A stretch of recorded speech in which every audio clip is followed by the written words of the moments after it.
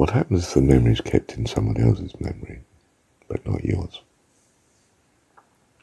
Well, you have some sort of, I don't know, movement towards immortality, depending on if the other memory is permanent, or the other person holding the memory in some sense, medium that's holding it.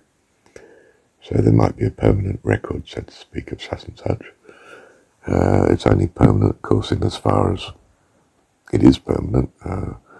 If it's written in stone, but the stone degenerates over millions of years, then well, it wasn't permanent, I guess, But it did affect a great deal of time, potentially. It was there to be read, so. Well, that's interesting too, because if it's not accessed, this permanent record, the memory's there, potentially you can access it, but you haven't. Then in some sense, well, the past event is not having opportunity to influence the present situation, say. Unless, of course, the past event has changed the present situation, which, in a sense, all events do that. If I put the light on it now, I use power, which affects the amount of power affecting other things that could be done that affect the future. And in some sense, there's an effect of the past on the present and the future. And, of course, history is the study of that effect. How is so-and-so affecting the time series of events and what we have now, and what that seems to open as for future possibilities and so on. So our being and experience, our understanding of time, past, present and future, the notion of memory and cause and effect, and the continuity of such through time. The ball's moving at the minute, and therefore it will be moving in the next moment of time, unless it's blocked by something else that comes into that period of time, like the position of something in the way, like the bat.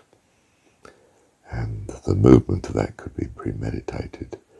In other words, you spend some time in some present changing the course of events in anticipation of the continuing future otherwise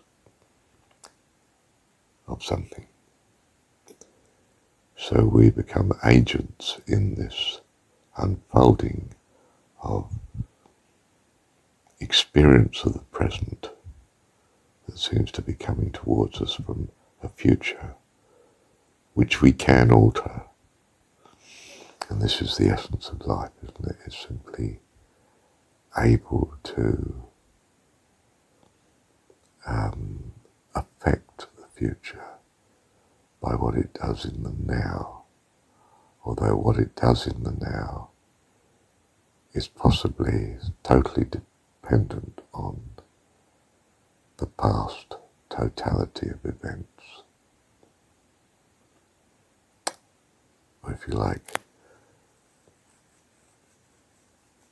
I think I'll hold to that. Now, let me see if I can clinch this. This is knowing God. This is life eternal, to know God. To know the character of the infinite, the all of all future that is and can be made. To understand God is to have absolute mastery of the future. But it's, by the looks of it, it also implies that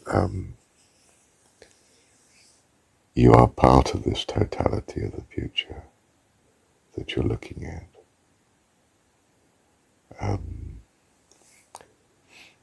And that what you are is a consequence of that totality, not some independent existence of it, to it. Now the whole supposition is that God is and is not what is not. He is the all of what is and what can be. And he chooses according to some conceived of extremely desirable infinite viewpoint, which is his own viewpoint, being vested with the all of understanding and knowing. And that this is such an awesome understanding of his being that, well, nothing else stands in existence really by comparison, except he holds it to be, if you like, temporarily compartmentalized into such distinct beings. So if he divides himself into a whole series of, if you like, infinite beings that are infinite in that they relate well with each other, they're not contradicting each other, they are harmonious, but finite in the sense that they are contained to be independent or distinct or different. Quite simply, it's himself compartmentalized into vast family, heavenly host, utterly wonderful beings, consistent with himself, and therefore the absolute paramount importance of harmony rather than contradiction. Contradiction is, if you like, something to do with chaos and unreliability, and we are saying no, there's an incredible integrity, an infinite integrity, except it affords life. It affords the individualness of the individual characters, persons that have come into existence. But somehow these individualities have either a perfect consistency, complete, or sufficient harmony to allow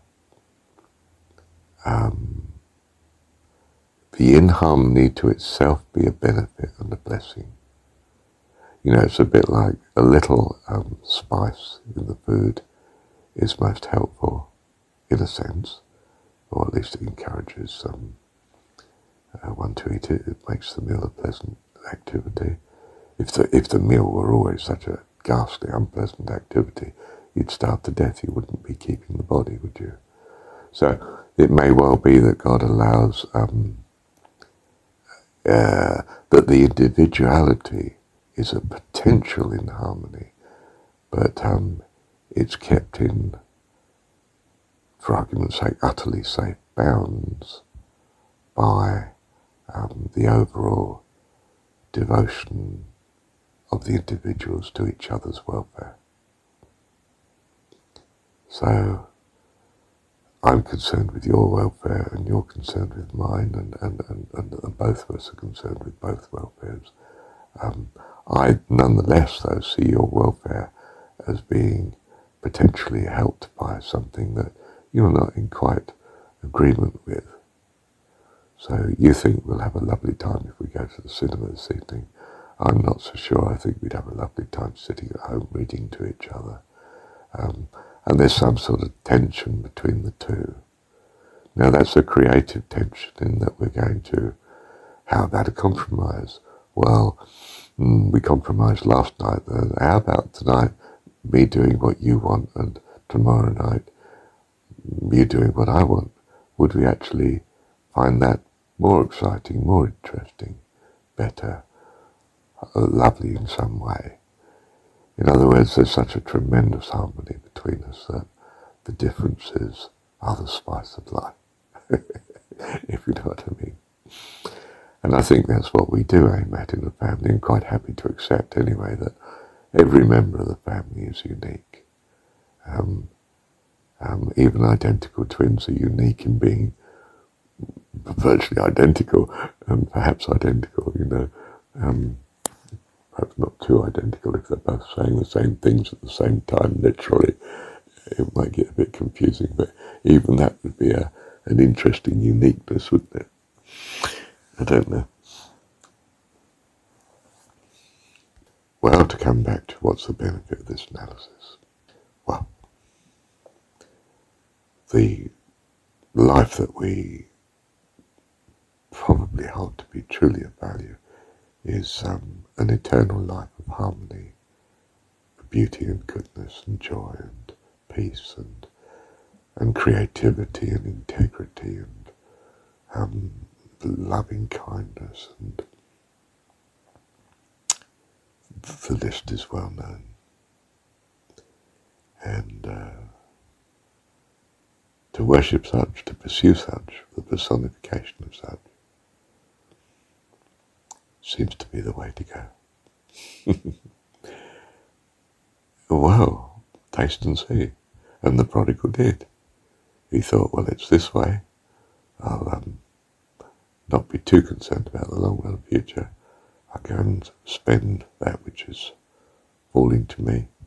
And then, of course, he did eventually end up in his future, and it was the pits. He's in the pigsty there, poor chap. And he longs to go home. And he's still in a position of life. It's just that life is extremely tough and hard. But he can choose to return to his father. And it's knowing that he can return, albeit at some cost compared to what he originally had. It would be of great benefit compared to what he's suffering at present. And the wonderful thing is that when he does return, his dad, well, just loves him to bits. And he wasn't really expecting that. But of course he was seeing his disloyalty to Dad as paramount, whereas his dad was seeing the love between the two of them that's potentially there as paramount. So he has a lovely dad. And we try to be lovely dads. Well, if you're a fella, if you're a mum, you try to be a lovely mum. Now, can I just pop in there the obvious that we don't succeed in being the lovely dad or mum that we really, in hindsight, would like to have been. And that's okay. God understands. Don't beat yourself up about it. He'd rather you just looked to him and trusted him for it, and were filled with joy that you can trust him utterly for it, because he loves you. It's as simple as that. Thank you, Heavenly Father. I think the recording's meant to capture in my mind the notion behind living in eternity's sunrise.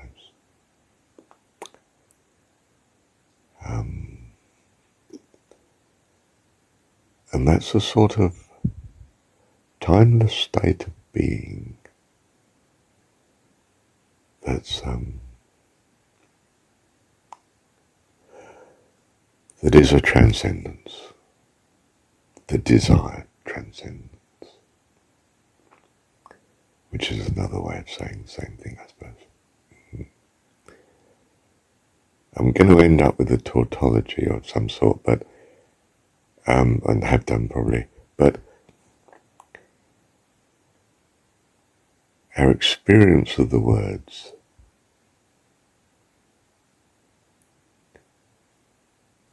gives the impression that's correct of what I mean. Some continual ongoing experience of the eternal that is good.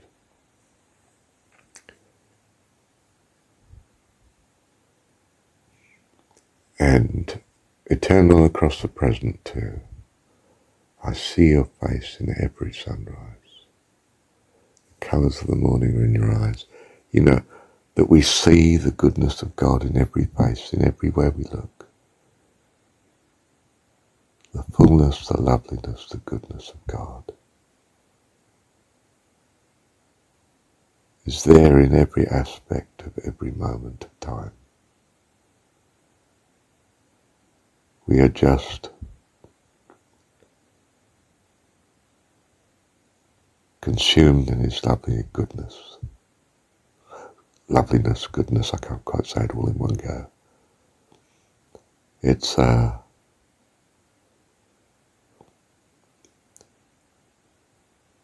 was going to say the most conceivable, the utterly inconceivable, really, bliss. And I don't mean ecstatic something rather, but whatever bliss means. And that depends on how you've used the word, doesn't it? I know. Can't communicate outside how we've used the words, can we? Except to have felt something that the words trigger a remembrance of. And you then say, I know what you mean. I've experienced that. Been there.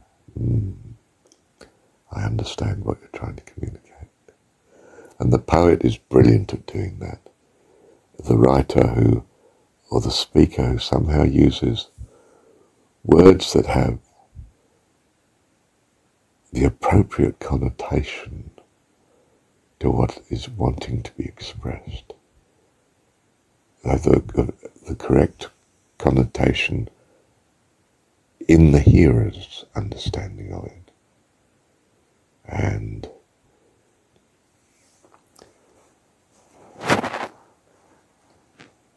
something beautiful. So when I sing, when I worship, oh God, you're beautiful, you're beautiful. In that same song, I see your face in every sunrise. You're beautiful, you're beautiful. I'm referring to that loveliness of the presence of God, and even the phrase, of course, the presence of God is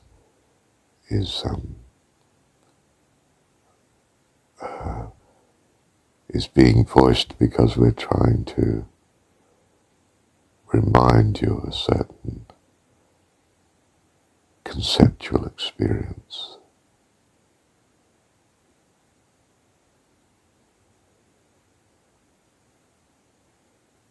Of the person of God, so appreciated by us. Yes, thank you, Heavenly Father. Yep, got it. The transcendent state of life eternal is of infinite value. And therefore, the whole of life is trivial in cost compared to that gain. Even where the probability of such transcendence is terribly low, incredibly low, a minute probability, stroke, possibility, probability of life eternal, of that transcendence, is worth any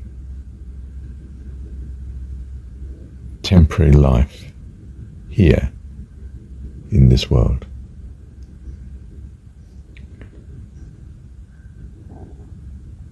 That's the logic behind it. To discount an infinite possible future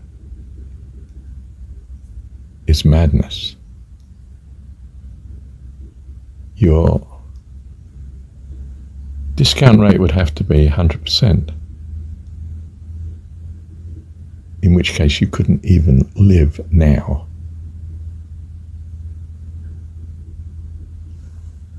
Your present unit of time would be approaching zero to achieve that. Quite simply, you would not exist for the option to be there. Forget about all the analysis and the words and the jargon and the junk. Well, not junk, but the analysis and so on. In everyday language, the possibility of heaven, even if it didn't transform the immediate future into goodness, would still be worth putting before any present that you have. And it's the case that the present and the immediate future that you have is made so much better, fulfilling, meaningful, and happy by putting this transcendent life eternal first, that it would be madness not to do so. Thank you, Dad.